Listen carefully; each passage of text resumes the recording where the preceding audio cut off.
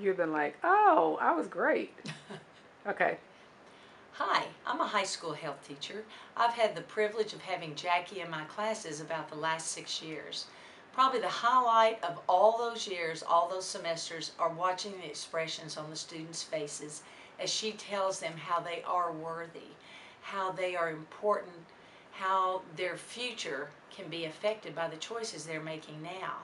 They have many questions they ask her, and her answers are so spontaneous. They answer the question completely. The students believe what she's saying. She has statistics, and you can tell by the compassion that her heart is just full of wanting to help these students make a better choice. And the students can tell that. You can tell by looking at their faces that they believe what she says.